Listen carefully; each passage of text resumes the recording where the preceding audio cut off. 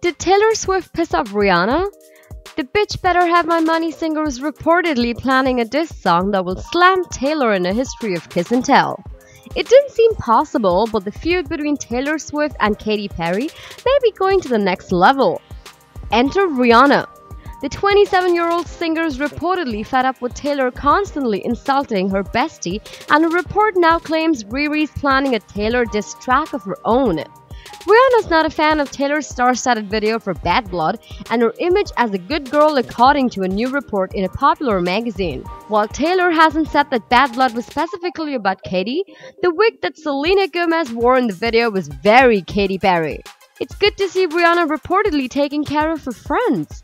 These still look out for each other. Katy had RiRi's back when the 2015 MTV Movie Awards announced their nominations. Katy threw some shade towards MTV for not including Rihanna's Bitch Better Have My Money video in this year's nods, calling the exclusion a real travesty. So what do you think about the apparent diss track? Let us know in the comments below, hit the thumbs up for Rihanna, and don't forget to subscribe to Hollywood Backstage, your ultimate hangout for all the celebrity gossip.